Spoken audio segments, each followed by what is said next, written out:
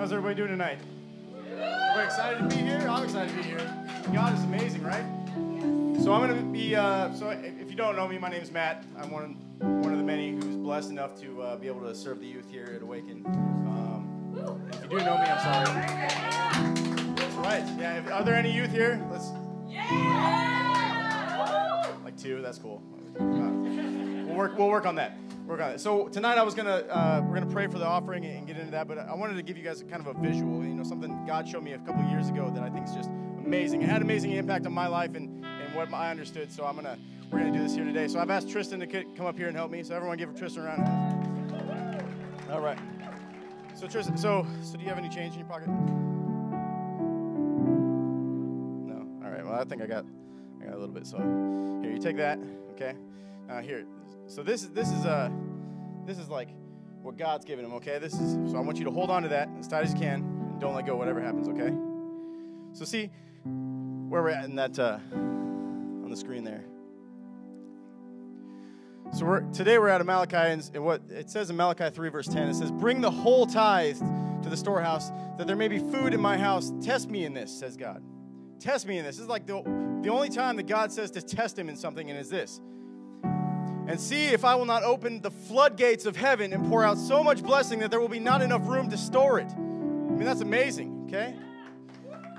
So see what the problem God's saying is that, you can hold on to this, but the problem is, if you're holding on to that, I want to pour into your life. I want to, use you as a conduit, and pour into your life all these blessings. But if you're holding on to what's mine, I can't seem to do it, right? So just hold on to that. So what happens is we decide to give it to God. So give it. Just open up, drop it. There you go. Now hold your hand out. So you give it.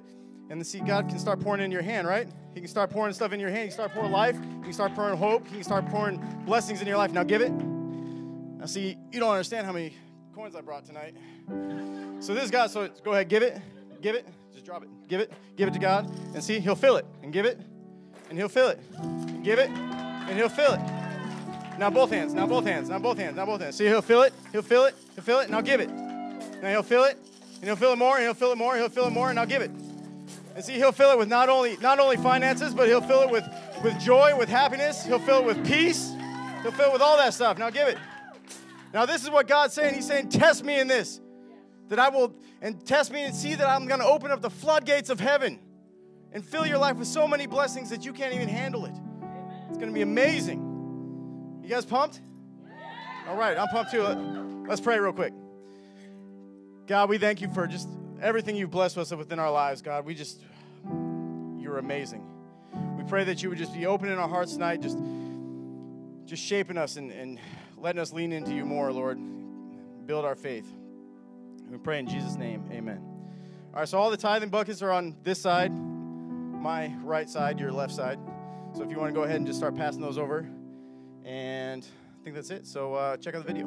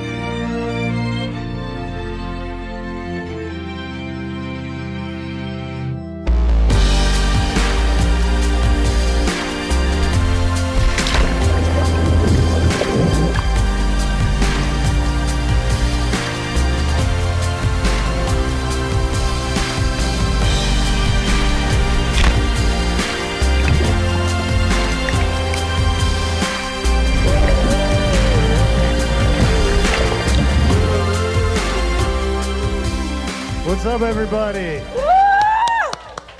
Well, today you get the thunder and the lightning. Today is the UnKnown service where we make radical comments and later people treat us bad and some people Treat us nice. No, I'm just joking. It's going to be awesome tonight. And so I want to pray for tonight. And thank you, Matt Jaramillo, for dumping all this beautiful silver up here. Yeah, thank you. Lord, you've blessed us. Father, thank you for this message. Thank you for all these questions that so many people in our church have brought to us, God. Thank you that I get to be here with Folake. Lord, we get to answer your questions. Lord, remove us from this conversation. Father, we just ask that we answer these questions the way you want us to answer. And Father, I thank you for that blue marshmallow up on stage, God. Just thank you that some people are going to get dunked today. Thank you for the Huskies winning. And thank you that now Folake is a Husky fan. In Jesus' name we pray, amen. I think he wishes I'm not a Husky fan or the Seahawks fan. Wow. Well, welcome everybody to Awaken. If this is your first time, we want to say welcome. Can we give a shout for Jesus in the house? Now, one of the things you might wonder, what is the pastor doing on stage with the scraggy evangelist that's next to him? We are here to answer some crazy questions that you guys have been asking. She said it, not me, by the way. And we're really excited. And these questions, I want to say, we ask the Holy Spirit every day, but we don't want you to take our word for it. We want you to go back home, open up your Bibles, and ask God to confirm it, because God is alive and he speaks. So we are not a church where you take our word for it alone. The Bible talks about the Bereans. After the message was spoken, they went back to check it. And we're a church where you can come and tell the pastor, hey, I don't know. I didn't get that. So the first question I am going to be throwing at Daniel is, Daniel, people says, I'm a good person. I tithe, I love the poor and everything. Why do I need a savior? What is sin? Is Jesus the only way? What about other religion? Yeah. So, by the way, in softball league, this is the answer to everybody's faith. Like, why don't you go to church? Like, I'm a good person. And I'm thinking, man, is it just me that feels messed up? In fact, somebody asked what church they go to, and they said Awaken, and then their response is, oh, that's the church for sinners, which is implying that there is good people and then there's sinners. And so, in fact, many people, I think, that are in church that would say, oh, how dare people, I'm a sinner. But maybe even the way you live your life separates God from maybe, or that you need God. It's not easy to see. And so I want to start off with a quote from Erwin McManus. It's so awesome. He said this: how is it that for many of us, being a good Christian is nothing more than being a good person? I want to stop. Is that not it, right? I'm a good person. I'm I'm trying to be good. I don't sin. I don't do anything, right? But it goes on, it says, the entire focus of our faith has been the elimination of sin, which is important but inadequate, rather than the unleashing of an unique, original, extraordinary, wonderful, untamed faith. I think when people are saying they're good, us at Awaken are in a totally another conversation. It's not about us, it's about Jesus. And when I take my life and I look at Jesus, I go, oh my gosh, I need help. But I think if I took my life and I said, well, if it's up to my standards and I'm making my own standards, then I'm a good person. Thank you, honey. Well, it's all right. Let's wait for my wife. No, I'm just joking. I think it's a relevant question, though. Am I a good person? Am I a good person? So let me just go to the Bible. We got some WikiLeaks in the Bible we can read. One of my favorite WikiLeaks is 1 Timothy 1:15. He did not want this to get out, by the way. 1 Timothy 1:15. He says this: this is a trustworthy saying, and everyone should accept it. What he's saying is important. Guys, this is just the truth. I mean, this is the reality. And then he says this: Christ Jesus came into the world to save sinners. Oh, go get them. They're sinners. But then it goes on and he says, and I am the worst of them all. WikiLeaks, it works. Guess what? Paul If you open up the New Testament, he's saying, I'm the worst of them all. Jesus came for me. When I look at Jesus and I look into my own life, he came for me because I'm broken. And I want to say this, people that think they're good scare me because I kid you not, people that are good got divorced and their kids, just talk to their kids and ask them if they're good. I mean, people that talk about being good, look into their life. People that talk about being a sinner that's saved by Jesus is putting all of the glory onto God. Anything great you see in my life, it's because of Jesus in my life. But all the rest of it, let's just be honest, I struggle to wake up in the morning and follow Jesus with all my heart. So I have a bunch of other verses here. But I'm just going to tell you personally, I'm not a good person. I struggle a lot with following God's voice. And he speaks to me all the time, and I don't like to do it. And I struggle with saying what he wants me to say. And I struggle with leading as a pastor. And I struggle with so many things. But Jesus is the good one. Romans 3:23, for all have sinned and fallen short. Romans 3:23, for all have sinned and fallen short. You have a Bible under your chairs if you ever want to open it up. But we're going to have to blow through some of these. But Matthew 19:13. I've not come for the righteous, but the sinners. Mark 27:17. Jesus didn't come for the healthy, but the sick. And it says not the righteous, but the sinners. Luke 19:10, the Son of Man came to seek and save the lost. Romans 5:6. At the right time, Jesus died for us sinners. And I just think it goes on in the Bible. And if you read the Bible, what you will get, starting with the New Testament or the Old Testament, is people are messed up and they need a Savior, and God comes in and rescues the day.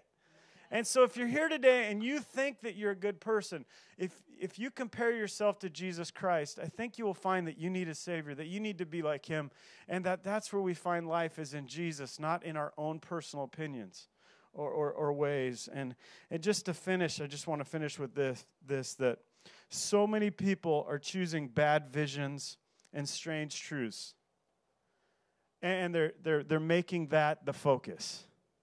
So many people are saying that they're good. They're making the culture and what the internet says and what people say about presidential people and different people, and you're making this the focus, not what the Bible says and what God says. And when you open up the Bible, it starts reading you, and you start to get convicted. And that's just the reality of it, because the Bible is not written to perfect people.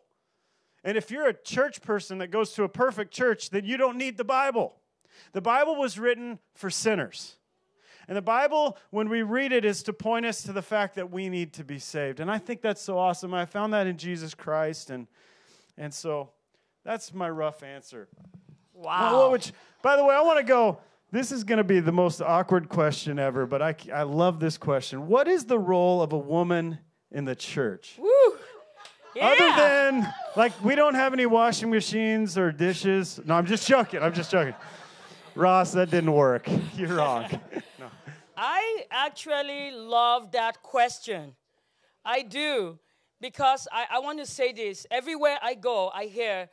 I actually had an experience in Waterville. I was invited to come and speak in Waterville. And a bunch of pastors, they brought signs and said, don't go there, it's a woman speaking. It was the greatest publicity I ever had because everybody came.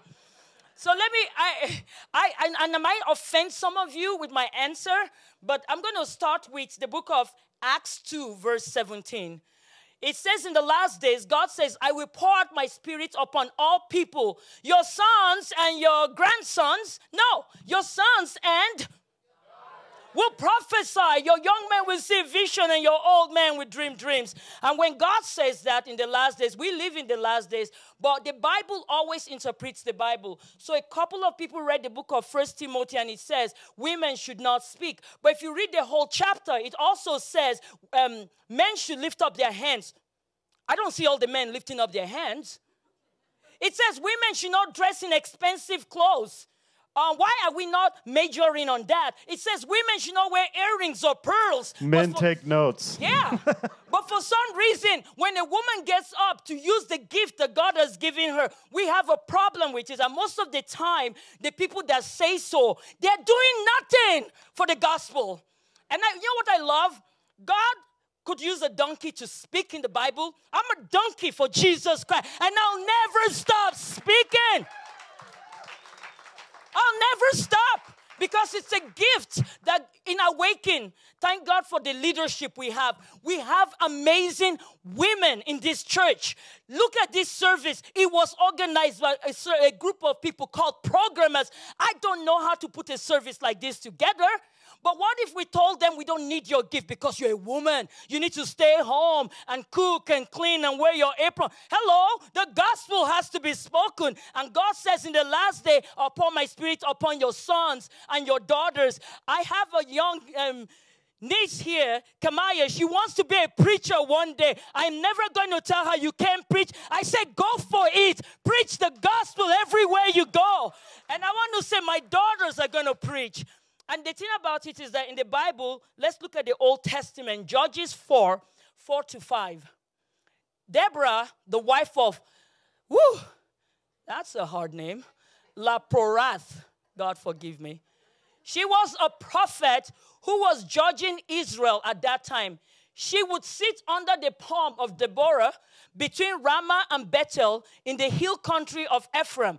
And the Israelites will go to her for judgment. It didn't say the women will go to her. It said all Israel will come to her. God raised a woman to be the judge of the Israelites. Another scripture that I have for you is one of my favorites. What do we do about the evangelists? John 4:39-42. Many Samaritans from the village believed in Jesus because the woman had said, he told me everything I ever did. When they came out to see him, they begged him to stay in their village. So he stayed for 2 days, long enough for many more to hear his message and believe. Then they said to the woman, now we believe, not just because of what you told us, but because we have heard him ourselves. Now we know that he's indeed the Savior of the world. Can I show you that in the Bible, the first evangelist was a woman of Samaria? And then I have one more, John 20:17, and I'm going to end with this one. This is after Jesus had resurrected. Now he had a new message. He commissioned a woman to go and tell the disciples that God is no longer his God, but he has become our God. That God is no longer his father, but he has become our father. And this is what he says. Don't cling to me, Jesus said, for I haven't yet ascended to the Father. But go find my brothers and tell them I am ascending to my Father and your Father and to my God and your God. Can I tell you something? When I preach, I don't preach because I need a platform. I got saved in Africa. I didn't need to stand on the stage. I preached at the corner. I preached in buses because I could not hide what Jesus Christ has done for me. And when women speak, I want to say this to you. We cannot hide the good news of Jesus Christ because we were sinners. We were messed up. But one day he came for us and changed our position. We will not be silent. Now, can I say this? There's order. And this is the order. I submit to my husband. I'm not going to do ministry with my house falling apart. I submit to the pastor of this church because God has not called us to cause division and gossip in the church. But other than that, there's an order, and this is the order.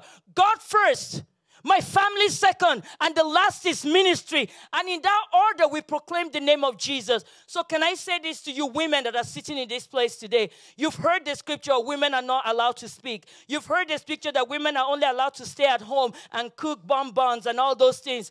I have experienced Jesus Christ, and he's alive. And when I got saved, he told me, go and tell the world what I have done for you. And I will not stop doing it. And I'm willing to get to heaven and say, Jesus, I'm so sorry. I could not stop talking about you, than to say, Jesus, I am sorry. I believed them, so I kept silent.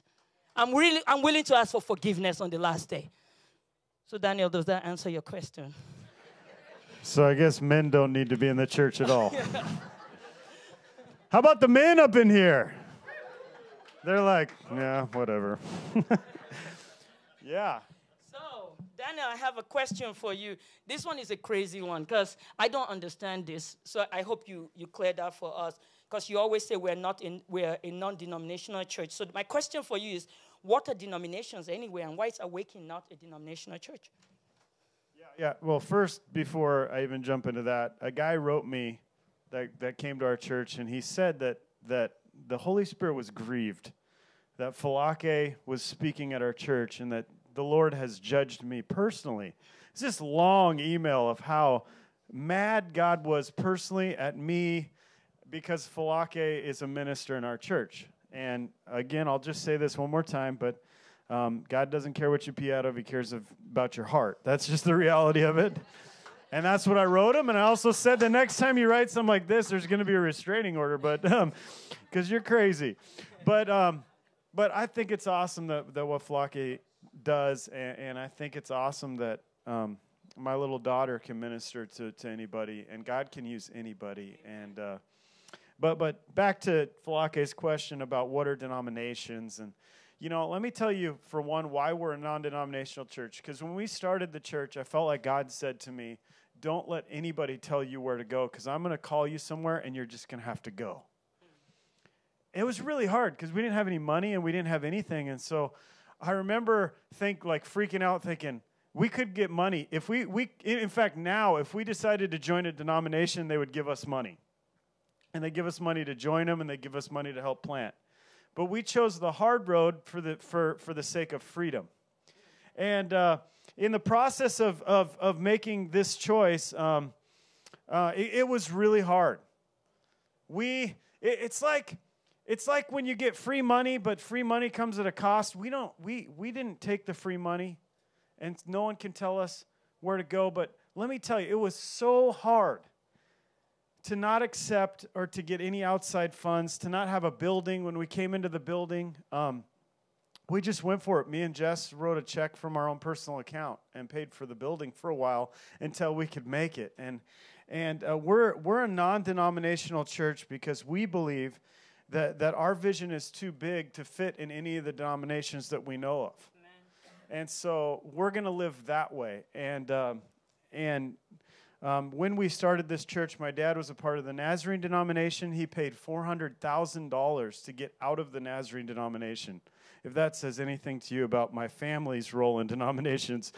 But let me say this. There are a couple issues with denominational churches, and I think there's some amazing things. And one of the things is we're not a church that's here to judge other churches. That's not our thing. We're connected with many pastors in the town and whatever. But let me just bring out some issues, and you might know some of the places that are like this. But here's some churches, some denominations that we would have issues with. The one is a church that lifts up one gift. If a denominational church lifts up one gift, like for instance, I'm a pastor, I'm the highest up. And you guys, and so you lift one gift up. Some churches, it could be giving. Some churches, it could be tongues and the Holy Spirit. In fact, I've had guys tell me I'm going to hell because I don't speak in tongues. And trust me, I have tried. One time, Folake had this guy pray over me, and it was laughing tongues. And I was like, Lord, if you give me tongues, that's what I want. Because it was wonderful. But it's the fact that people lift up one gift. And 1 Corinthians 12, 27 through 31 talks all about that. But the other one is the underemphasis of evangelism. I see so many denominational churches that are all about surviving, and there's absolutely no immediacy to people knowing Jesus or baptism or people being invited or even a call for them to give their life to Jesus. Now, I'm not here to call them out, but I would say that's a huge issue in the church world. And the fact that we will not be like that. I think the other one is truth without love.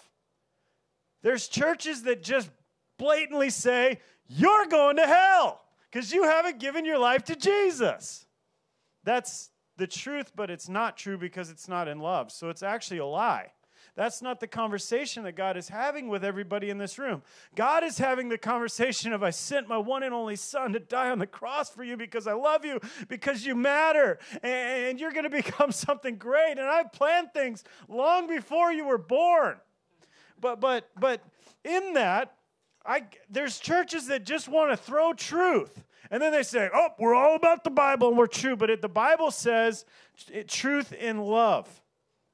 Truth in love, Ephesians 4:15. How about this? Church discipline with no forgiveness. Oh, you got married, you're kicked out of the church.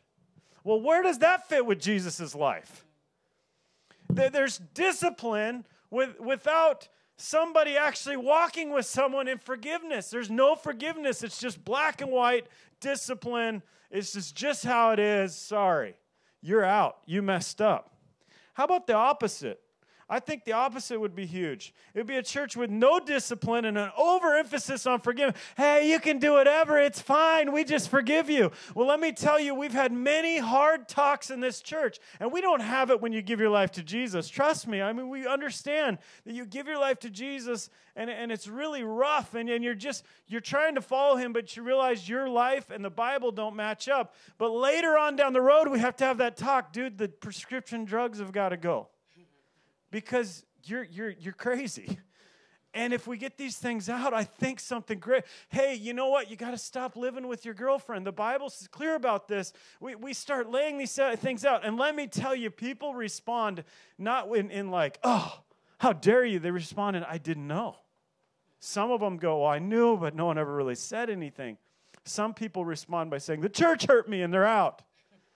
But let me tell you this. We are going to be a church that has discipline, but it's not the first thing that we do. But we're also not going to lack discipline in the fact of people that need their lives to move towards Jesus Christ, because he is the way, the truth, and the life. And so those are huge, huge issues. But here's another one. The focus on unity at the expense of truth or integrity. This is huge.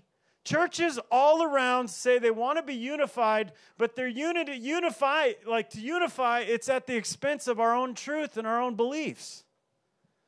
And I would say this, that there are so many different churches out there, but the reason that you should go to a church, I think, first and foremost, is what does the Bible say?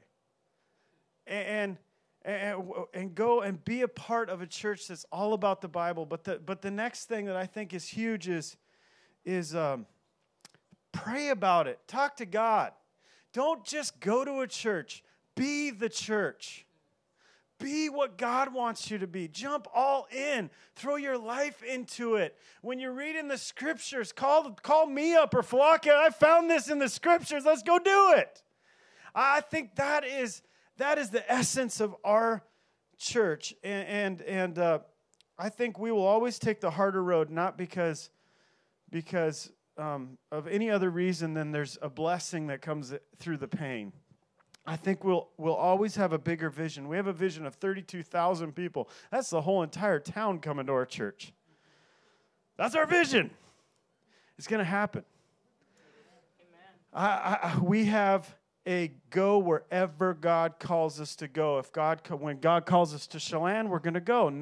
There's no group of people that get to say, oh, well, you have to pay us a evangelism tax for Chelan through our denomination. We're going to go, and also I want to say this, we give 10% of our church's income, and we give it away. We don't give it to a denomination that's trying to maintain. We give it to people that are moving and advancing the kingdom of Christ. And so, I don't know if I answered that question fully, but I'll say this. We're not going to lift up one gift. We're going to lift up all the gifts. We're going to focus on what God wants us to do. We're going to go where he's called us to do. We're not going to worry about anything else. So, yeah. So, Folake. Wow, that was awesome. This is my favorite question of all tonight. Yeah. So you speak in tongues. Yes, I do. Believe it or not. Explain to us, a lot of people here, tongues and your personal prayer language, mm-hmm. and how that plays a role in your life and in the church, and just go for it. Just go buck wild on that whole thing. Wow. Hello. I feel like you guys have heard the secret, the hidden gift. I want to talk about speaking in tongues because Daniel did say that I've been praying for him to get the gift too, and he's going to get it one of these days. I got saved in Nigeria. It was radical. I didn't get saved like what we do here and everything. Actually, it was so radical. It was almost like God came in. I could not deny the existence of God. I would even call it supernatural. But when I got saved, it was so real. I was hungry and thirsty. Everything I read in the Bible, I'll go to God and say, God, if this is in the Bible, I want it. Bam! He gives it to me. Oh, yeah. I remember one time I was reading the Bible about demons and deliverance. I was like, whoa, this is awesome. So God, if there's a possessed person out there, show them to me. Sure enough, I met somebody, cast out the demon, and wow, the power of God is real. So one day, I went to church, and I saw a group of people singing in the spirit. It was so beautiful. And I went home, and I was hungry. I said, God, what was that? And God said, it's the gift of tongues. And I'm like, when were you going to tell me about this? I'm like, I want it.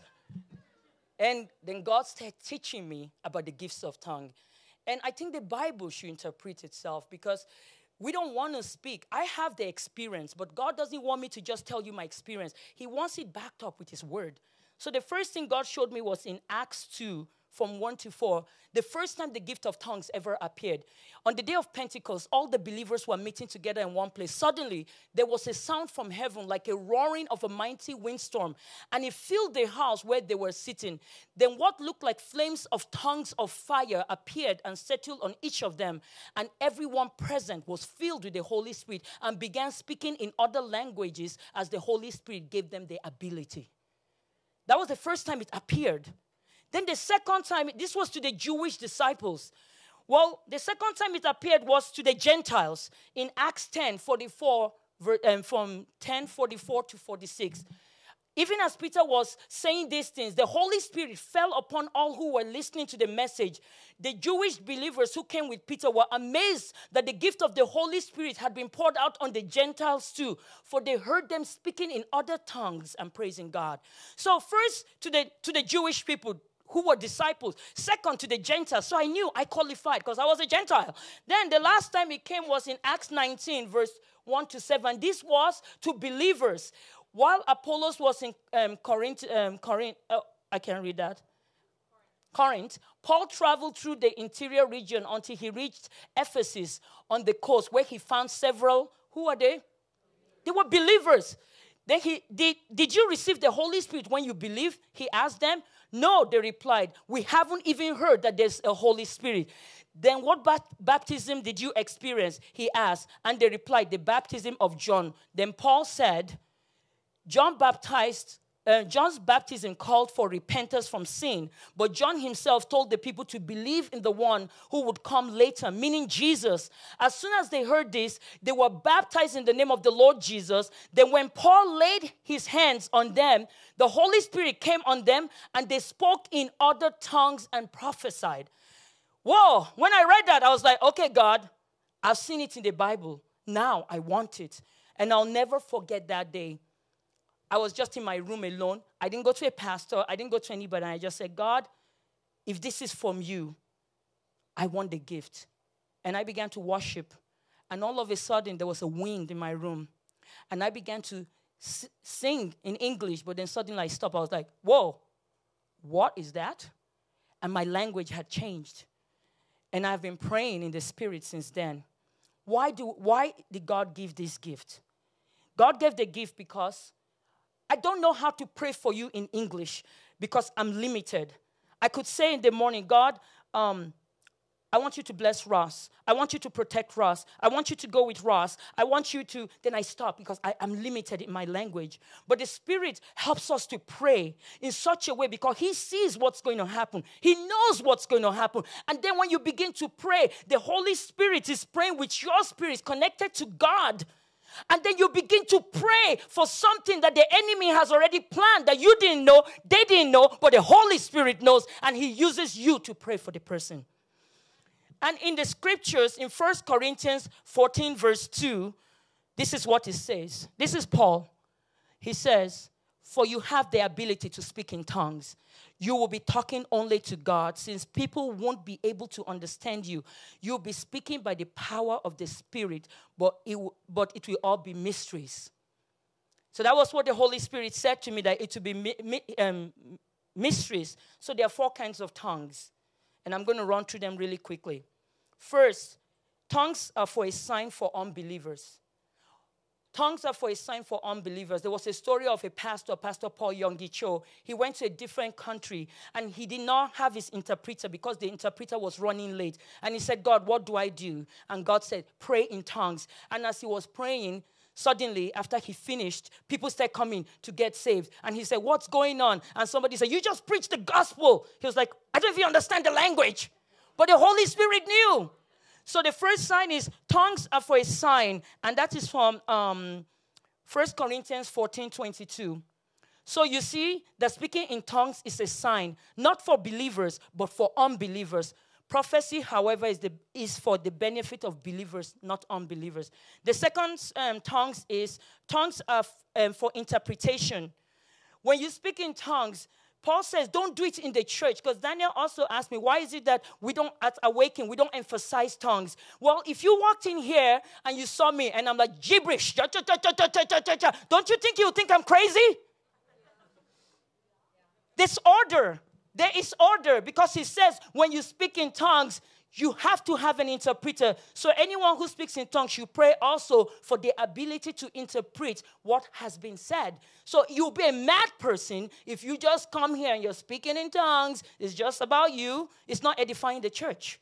The next one is tongues for personal prayer. 1 Corinthians 14, that's the one I described to you, that I don't know how to pray for you, so I need the help of the Holy Spirit. For I pray in tongues, my spirit is praying, but I don't understand what I'm saying. Well then, what shall I do? I will pray in the spirit, and I will also pray in words I understand. I will sing in the spirit, and I will also sing in words I understand. So this is for myself, for praying to edify me. And the last one is tongues are for intercession. Romans 8:26-27. And the Holy Spirit helps us in our weakness. For example, we don't know what God wants us to pray for, but the Holy Spirit prays for us with groanings that cannot be expressed in words. And the Father who knows all our heart knows what the Spirit is saying. For the Spirit pleads for us believers in harmony with God's own will.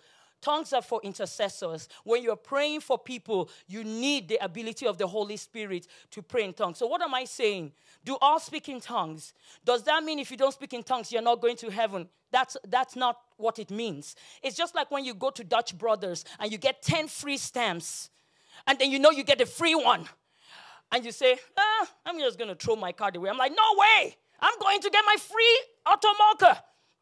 Why? What does that mean? Jesus paid the price and he gave us a gift.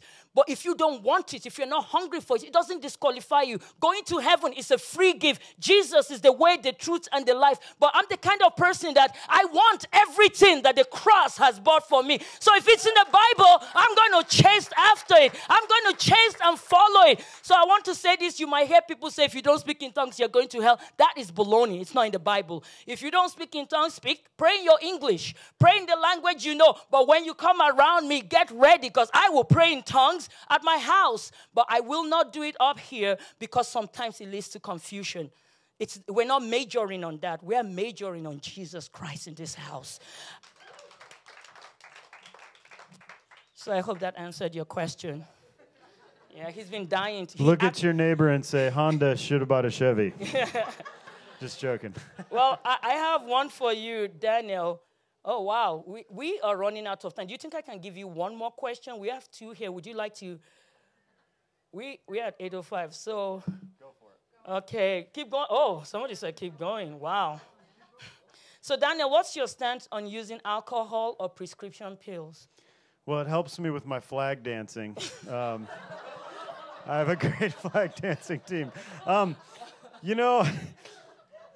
want to say that we're just going to go here real quick, but I'll say this. I have 2 friends, 3 friends, 4, a lot of friends actually, that have been a part of prescription pills, taking prescription pills. And one of the things that every one of my friends have taken, it said that's taken them is I should never take these. And then just recently I've had a few friends that started taking them through pain reasons. And I watched their life and their family and their marriage and everything start falling apart. And I want to say this, that if you're here today and you're taking pain medication, I want to speak to you what I spoke to them. Pain is a sign of something broken that needs to be fixed. Now, if you're just in constant pain 24/7, I would just want to encourage you. Pain is not the end of the world, but losing your life to drugs is. And to watch people like, there's a singer out there called NF. Listen to the song that he wrote about his mom who killed herself on pain medication. It's heartbreaking. You know, my encouragement to one of my friends was, go through the pain. Stop medicating the pain. Go through the pain. Start praying. Start being hungry for what God's going to do. Now, I know that some people have to go there, but I'm telling you, if our church and if people in our town would start to stop medicating pain and start dealing with pain. How about alcoholics? A lot of alcoholics, I know some in here today that are clean and sober for quite a while. Let's give a hand for those guys that are in here. Okay.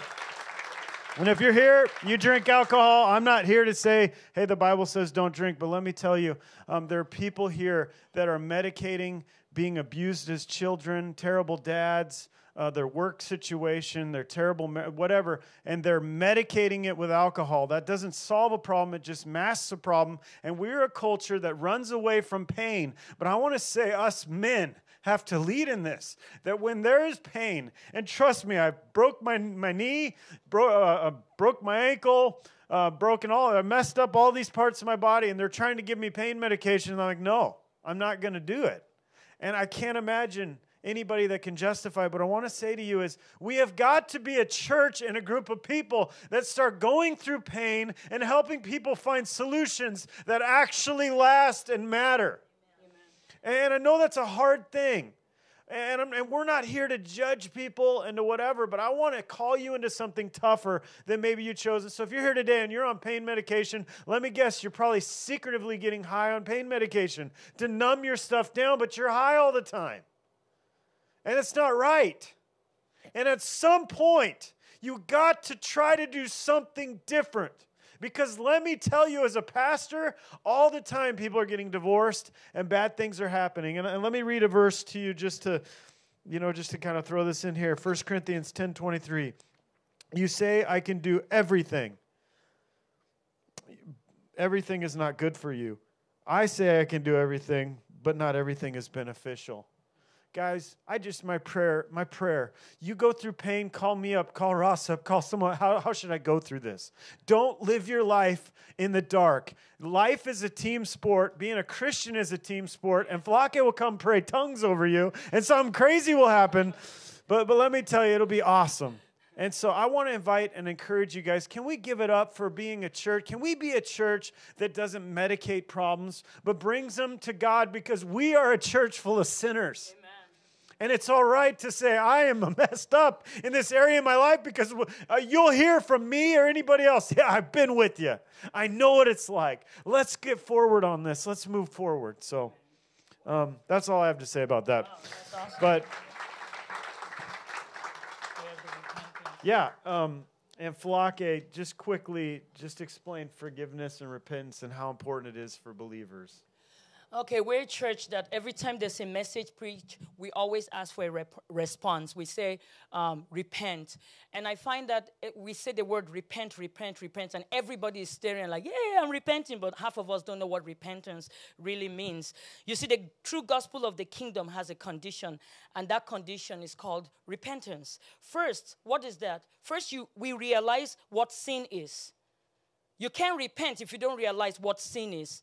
And the Bible says that all have sinned and fallen short of the glory of God. Sin is missing the mark. And when the gospel of the kingdom is preached, the first thing we realize is, shoot, I'm living in rebellion. I'm living for myself. I'm not living the life that God has asked me to. So suddenly you recognize that that's what's happening. Then the next step is repentance. And repentance means I've changed my mind. Repentance means, God, I agree with you that I have missed the mark, but now I change my mind. I want to follow you. Matthew 3:1-3, it says, in those days, John the Baptist came to the Judean wilderness and began preaching. His message was, repent of your sins and turn to God, for the kingdom of heaven is near. Repentance is saying, Lord, I'm sorry, but you don't stop here. You now turn back to God. And some of us, we think repentance is, we're sorry we were caught in our sin. We're sorry about the consequences. But repentance is saying, no, God, I am wrong. And now I'm not going to stop here, but I'm going to turn back to you. That is the meaning of repentance. And then in Matthew 3:6, this is the one that gets me. He says, and when they confessed their sin, he baptized them in the Jordan River. So the next thing after repentance is you confess. And that's where you talk to God. That's where you have the moment where you say, God, I have searched it, and I'm not the one that's right. You're the one that's wrong, right, and I'm the one that's wrong. After you agree that God is right and you're wrong, and you've changed your mind, the next step after confessing is this. Matthew 3:9-10. Repentance have fruit. Don't just say to each other, we're safe, for we are descendants of Abraham. That means nothing, for I tell you, God can create children of Abraham from these very stones. What the Bible is saying is, repentance have fruit. Tell me that you're struggling with gossip and the pastor preaches, or you read the word of God and the Holy Spirit convicts you. The fruit is you do not gossip anymore.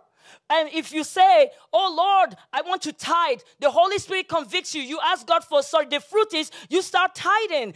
Every time that we repent of something, we ask God to help us. As the Holy Spirit helps us, people look at you and say, wow, there's a change in your life. That is the fruit of repentance.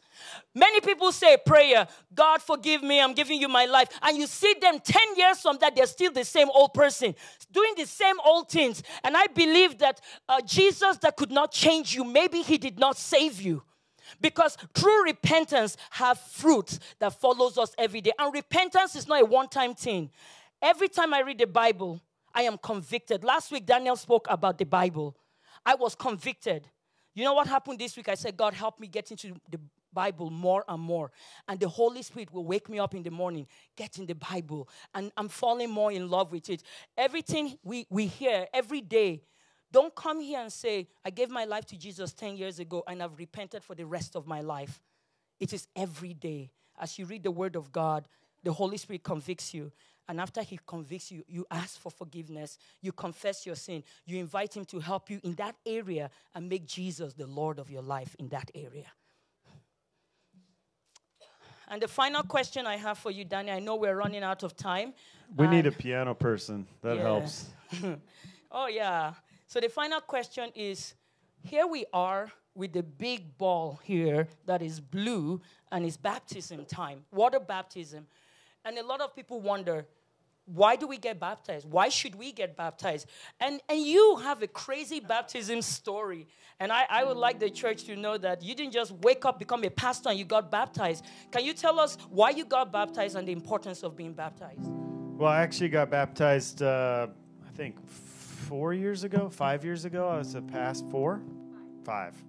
I was a pastor for about 8 years. And my parents never pushed me into getting baptized. My parents baptized people all the time, and I'd just watch it. And they never once said, do you want to get baptized? Because they wanted me to make that choice myself. That's why I don't want to see any children getting baptized that don't make this decision themselves. I want to see them say, I want to get baptized because I love Jesus. Well, we went to this conference, and I was a youth pastor. We took all these kids to this Gen Unleashed conference, and this girl at the end of the conference who wanted a miracle in her life fell over, started screaming, ah! Yeah, you know, and just like, and I don't know what to do. I grew up in the Nazarene church, you know, like, we don't have a clue what she's crazy, you know, or demon possessed, but we don't believe in that. And honestly, I didn't believe in that. And so as I'm watching this girl go crazy, like, we're at a Pentecostal church. I'm like, can you help her? And they're like, oh, is she possessed? I'm like, you're Pentecostal, help her. And seriously, finally, I just started praying for her, and these other people came around, and I just started praying for her, and they didn't know what to do. They're freaking out, and I was just like, Lord, if there's light, there's darkness, and this is darkness. And so I pray against it, and I ask you to release whatever this is. And instantly, she just went limp. And then she's like, what? And she's like covered in sweat. And I'm like, oh my gosh, it doesn't scare me at all. And so I call my wife. I'm like, Jess, we had a girl fall over. I think she's possessed. Jess goes, oh my gosh, have her come over. Does she feel like something's grabbing her stomach? And I go, what? So I ask her, like, is something grabbing your stomach? And she goes, yeah, I feel a hand in my stomach squeezing my stomach. And she's having a problem not throwing up. And I'm like, this is cool. This is crazy. She gets to our house. I know this. You're like, how does this have to do with baptism? I'm getting there. So we get to the house, and she goes into the bathroom, and she starts screaming like, and Jess goes, in the name of Jesus, be quiet. And she goes, boom. And I'm like, and Jess comes out, and she goes, oh my gosh, I'm so scared. She is. And I'm like, this is awesome. To this day, like, I am not afraid of demons, because if there's a demon, the Bible says that no darkness is dark enough to cast out all the light. Like, there's more light than darkness. I mean, Jesus is everywhere. I'm sick of people blaming all of their problems on being spiritually attacked. God is everywhere. Just go after him with all your heart. Watch what happens. And so she falls over, and so we ended up... I hate to even bring this up because I hate deliverance, but we ended up casting demons out of this girl. I know it sounds crazy. I don't care what you believe. This is my life story. For 5 hours, at one point, she was choking herself, strangling herself. We casted the demon of shopping out. Just go look it up. It's just the weirdest, dumb stuff. But I'm telling you, the enemy came to steal, kill, and destroy, and this girl is actually going to be here this week, just to let you know. So if you don't believe me, talk to her. She got her life changed. And we're all done. And it was like the demons hated me. They didn't care about Jess as much. But I kept turning the worship music up and like, turn it off through this girl. And they would scream in a different voice. And I'd turn it up more. Like, this is awesome. So when the night was all over, this girl just snaps out of it. She's like, what? And I was like, 5 hours. Like, we're wiped out. You tried to choke her. I know people don't believe this. Whatever. And so...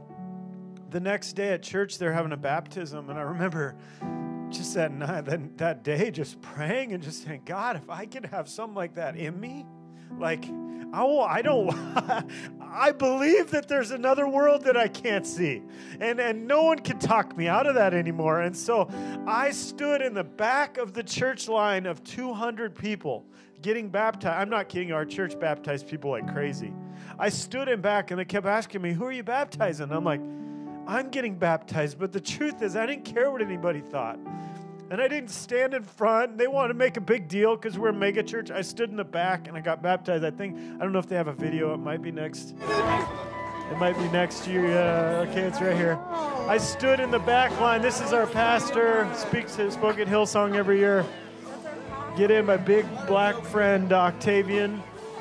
I told him to slam me and hit me in the bottom of the pool. You don't have to play the sound, but all that to say, I got baptized, and I was standing in line crying, and I was just standing there going, God, do something in my life to protect me and my family from that. Whatever I saw, whatever that was, sure enough, right after that, our entire youth team went through deliverance. We've been taking people through deliverance. We had a lady downstairs slither like a snake yelling Beelzebub. It was so weird.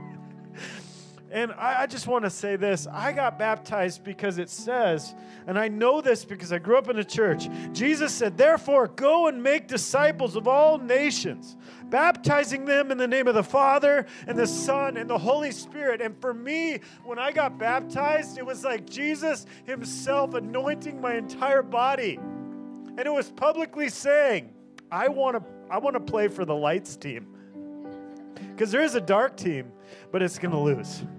So I want to play for the lights team. And so if you're here today and you've never been baptized and you're sitting next to your wife and you've been a believer, who cares? The gospel is messy, and we are stubborn. We baptized at our church a guy that was, 80 years old? And so would you all just bow your heads for a sec? I'm going to do an easy call for you. I'm going to let God convict you. If you're here, we're going to baptize people. If you've given your life to Jesus or you would like to give your life to Jesus, you can get baptized. What happens in the water is something super spiritual. And it's also public. Jesus, right now, I just ask that you flow in here, God. Thank you, Jesus, for each member that is here, Lord. Thank you for a church that is not strapped down to a bunch of other people's opinions or beliefs or some denomination that has walked away from your truth, God. We are just here strictly to go after you with all our heart. Father, thank you that we can invite people to get baptized and they can make a choice for you and that no one can sit there going, oh, she's getting baptized. Like, we all need a Savior, Jesus. We all need you. Father, thank you right now for the opportunity to be a church that leads people the way you asked us to do it. Father, right now, I just pray for a radical night. I pray for radical baptisms. Father, I pray for this place to erupt. In Jesus' name we pray. Amen. So right now, Daniel says that baptism, it's not only that, but it's a command. Jesus Christ himself got baptized. He was not a sinner, but he came to identify with us. So if you're here, we're going to transition into baptism right now. I'm going to have somebody come pick the table and the chair so that the worship team can come back on the stage.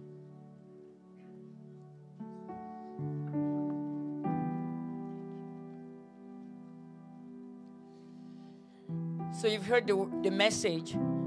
Another thing I want to do while we prepare for baptism, I want to make an altar call.